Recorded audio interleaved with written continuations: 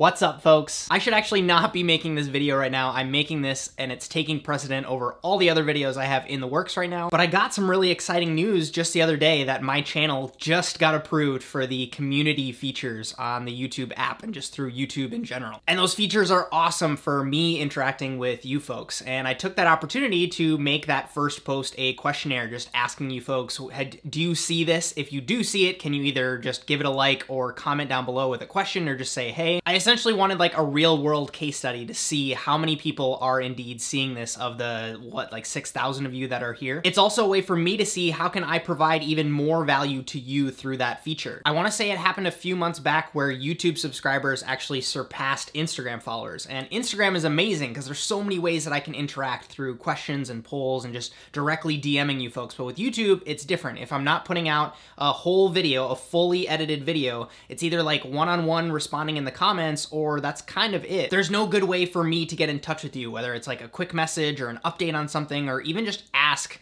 something that's related to a YouTube video. I think it's weird that I have to go outside of YouTube, whether it's on Twitter or Instagram, to just ask a simple question. So now that I have it, definitely keep your eyes peeled for more of it. I really respect your opinion and I love, love, love hearing from you folks. That being said, as a sincere thank you for every single one of you that were so kind to respond, I want to kind of make this like an Ask Me Anything and respond to all of your questions. Let us open this up, see what you folks are saying, and do my best. Stone Phillip says Japanese knives are overrated. I think with the amount of Japanese knives available, it's very easy to say that because when people see that something gets popular, it's very easy to make a knockoff. I grew up loving Japanese movies and kung fu and cartoons. It does hold a special place in my heart, and at a certain point, yeah, they're just pieces of metal, but I think the Japanese do some really, really nice stuff on the higher end and on the cheap end. Miguel asks, awesome, I'm gaining access to additional features. How am I planning on utilizing this? I'm not 100% sure. I think there's a feature where I can ask you folks polls, so that means like if I have a couple of videos in the works, maybe doing something where it's like, I want to do these 3 videos, which one should I post next? And also, as I mentioned towards the beginning of the video, doing something like with the podcast, if I'm interviewing someone, I can poll you folks to see what you want to ask them, and then also combine that with Instagram somehow, because I can then tag that person on Instagram and their audience can come and ask their questions. And then even quickie updates. So like, for example, the guys at Sharp Ed Shop didn't have a discount code ready for me when I published the Bunka review. So now they do, and then I can share that video link with a thing in the description that says, here's the discount code so you folks can save some cash. It looks like a couple of you did ask what I'm cooking for Thanksgiving. Thanksgiving is weird for me because I grew up cooking or eating my grandmother's food and she never let me cook. She never let me help.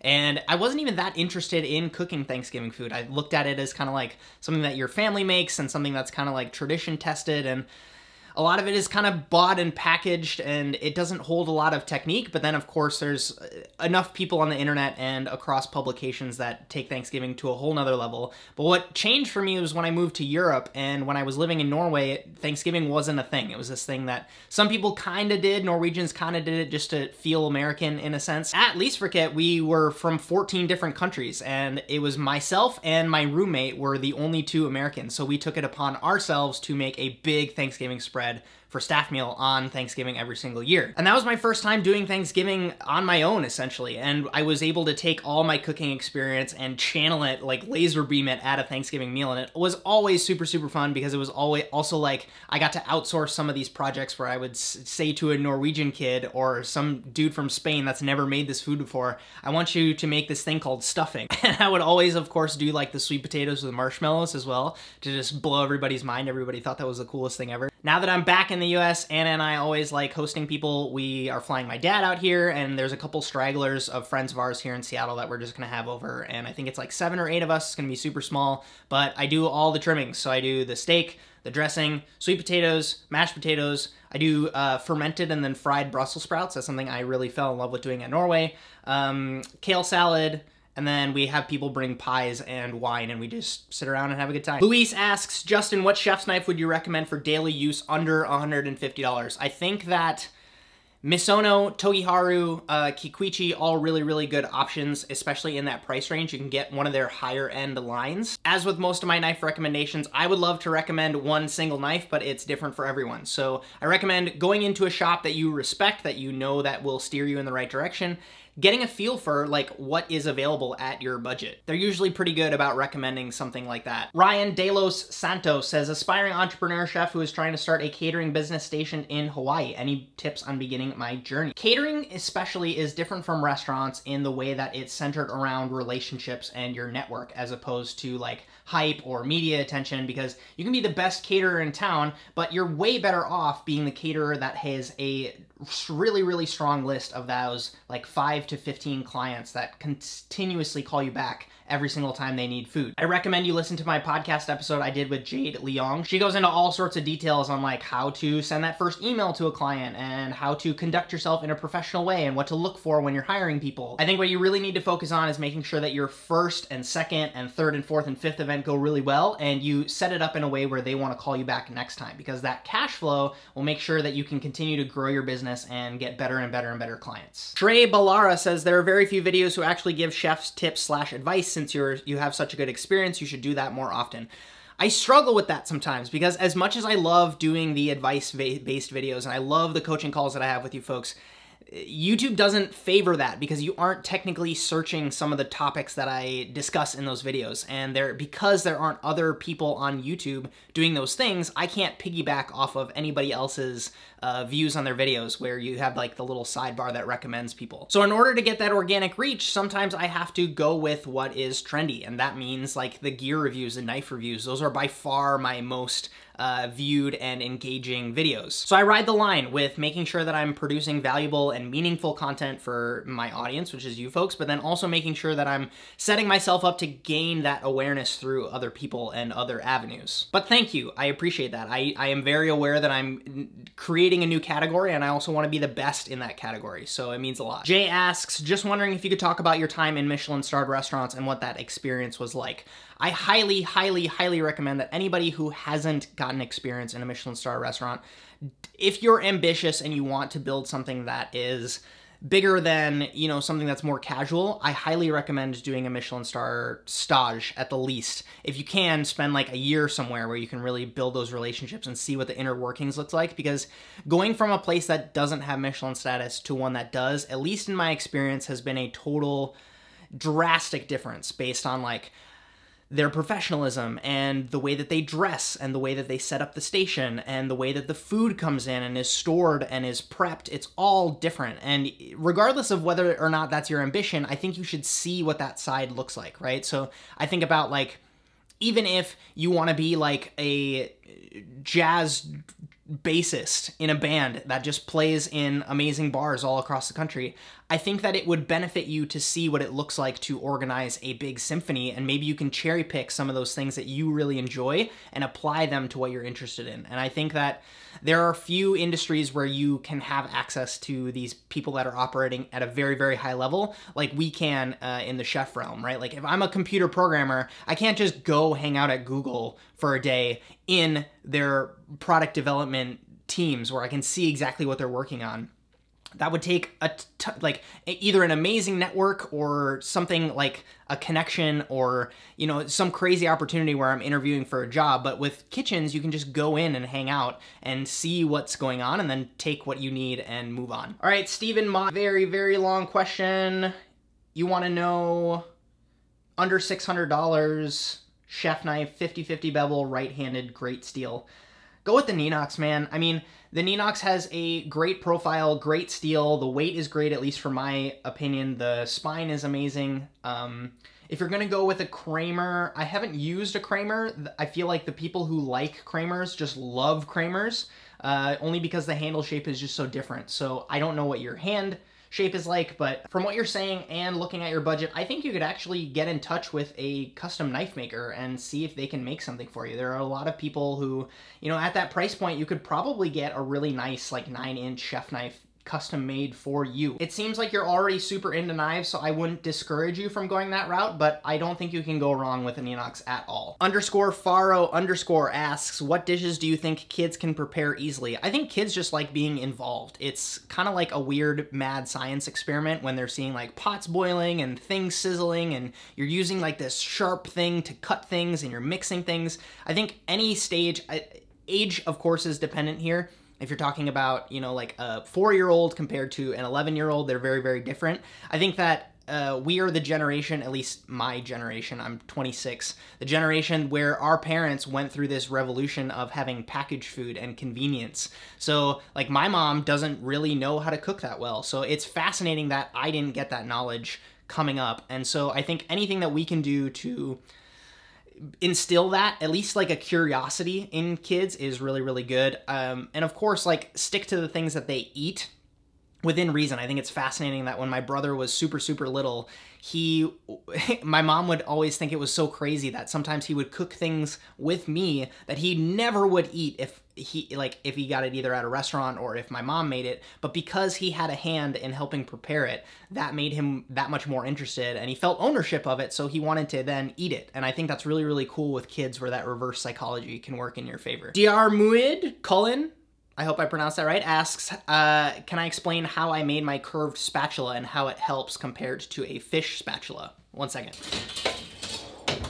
Correct me if I'm wrong here, but I think they're asking the difference between this, my de Helleren spatula that I bent myself, and then this, which is just like a traditional fish spatula. When I was at Per Se, it was very looked down upon to use these. It was seen as utilitarian, it was seen as kind of being messy and not having any sort of finesse when you're working with the fish. Now that I'm kind of removed from that, I see where this can be used delicately and thoughtfully. I don't hate this, but because of that mindset, I took a look at you know, the spatulas that are sometimes a little bit longer than this and a little bit wider, and I wanted something that could fit in my bane that would also be good to use on the, you know, like the 150-gram pieces of fish that we were cooking at the restaurant. What I got frustrated with the straight ones is that I always had to kind of like get my fingers dangerously close to the hot pan to get underneath the fish. And what I got mad with the offset ones was they would always bend in a weird way that was never really, the angle wasn't ever really right for the fish. So the thing that I like about this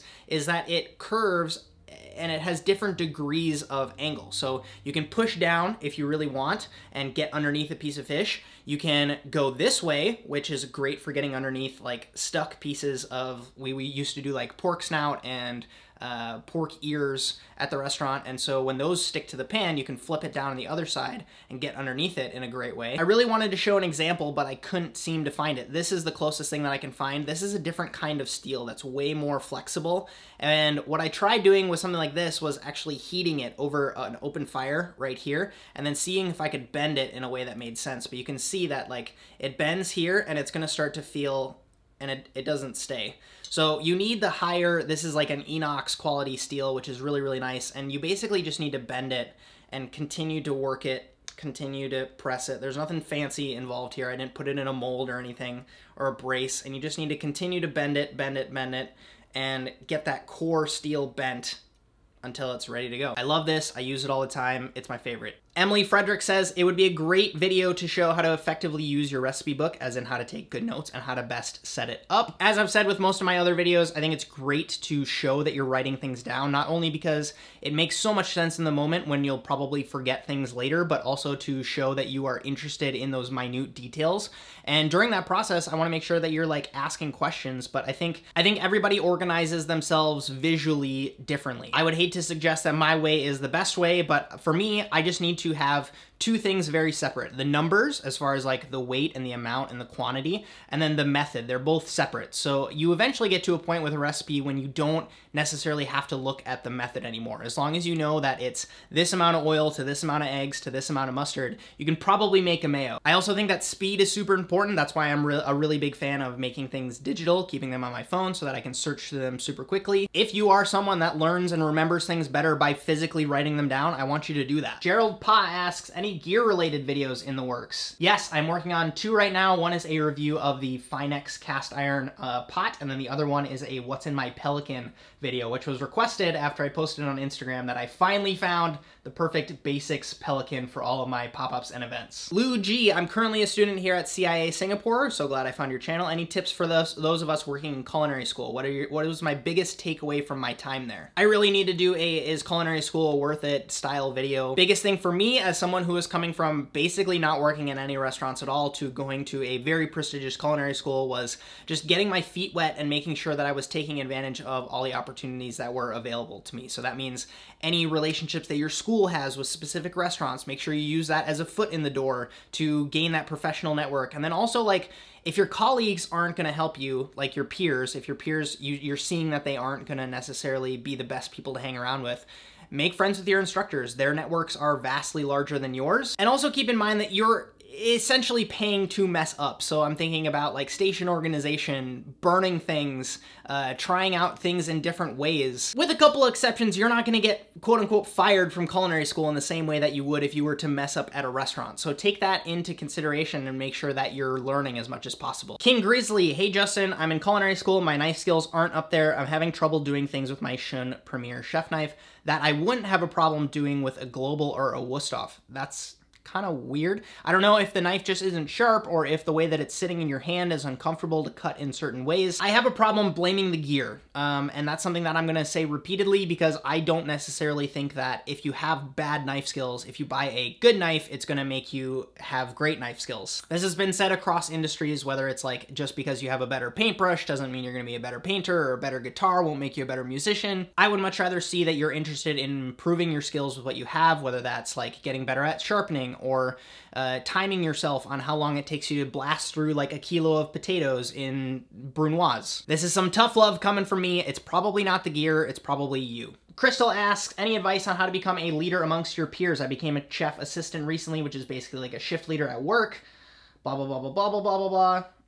Long story, how do you balance your workload? How do you speak to your peers without hurting their feelings that I cannot help them? You have to understand that everybody in a kitchen has a specific role. That's why the brigade exists. Yes, the poissonniere could probably help the entremet station, but does that mean that they should? I think another common problem that happens is sometimes you'll be seen like on your phone emailing a purveyor, or you'll be seen writing on a clipboard, and because it's not this like brute grunt work of like either being elbow deep in a Cambro mixing something or like chopping onions or standing over a stove, it's seen as not working as hard. What's funny though is that because you have the responsibilities, you're making sure that you're setting up that person to do their job as effectively as possible. And I don't know whether that's communicating to them like, hey, this is how I'm helping you be more effective. And maybe it's an issue of making sure that they feel acknowledged for the work that they're doing, whether it's making sure that you're setting goals and then showing that they're achieving them, and whether it's time related or production related. It sounds like you're in something like a tournant role, and tournant is basically someone that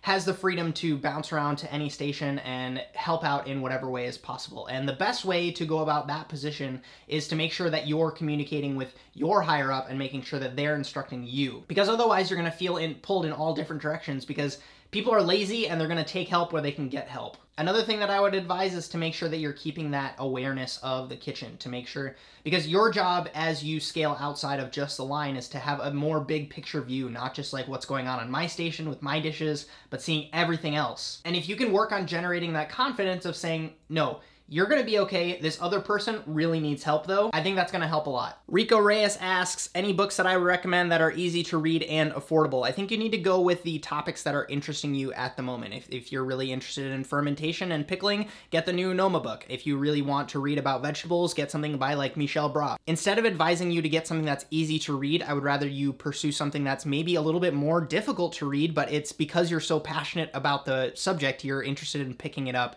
and making the effort to absorb that knowledge. That is gonna do it for questions. I think I got to most of them. Leave a like down below if you wanna see me do this a little bit more often. I'm thinking maybe with this feature, I can do it once monthly to make sure that any questions you have get answered. Like I said earlier, I'm a huge fan of keeping this all contained inside YouTube. I can ask the question on YouTube, publish the video to YouTube, and then interact with the comments on YouTube. If you get any value from the content that I put out there, I would love your support on Patreon if you can swing it. That is over at patreon.com/Justin Khanna. Would love for you to make this thing that I do here a little bit more sustainable. And if you're doing any Black Friday shopping coming up, I just did a few small tweaks and a couple large tweaks on all of my kits over at kit.com/Justin Khanna. Should you decide to cop anything based on my recommendations, I do get a small kickback from that. That does help support the channel at no extra cost to you. Of course, as always, I really appreciate your attention. My name is Justin Khanna. Have a good one and happy Thanksgiving.